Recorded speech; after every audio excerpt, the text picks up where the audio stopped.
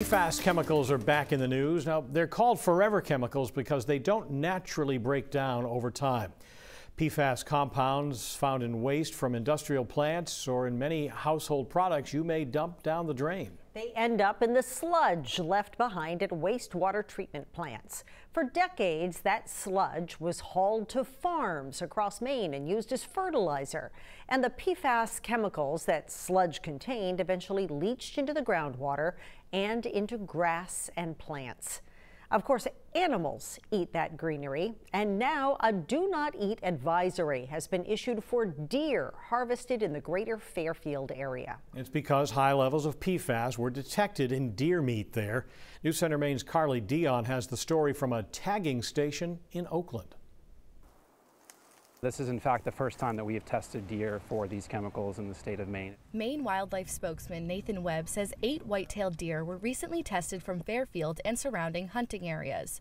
5 deer had high enough levels of PFAS to warrant a do not eat advisory. So why test now? We became aware of the potential for concern over contamination in wildlife and decided it was prudent to test deer given that they are consumed by hunters. The department plans to do additional testing in deer and likely other wildlife species in that area in the near future.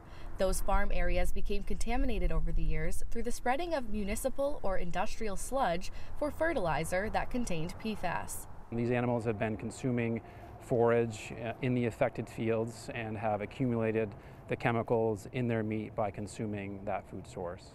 The D&L Country Store here in Oakland is one of the closer tagging stations to the affected area. The owners here say most of the hunters who have come through to tag their deer this morning are aware of the do not eat advisory, but say they plan to continue eating their deer meat from that area anyway. What can you do about it? Nothing. Alan Boucher says he cuts deer meat as a hobby to make a little extra cash.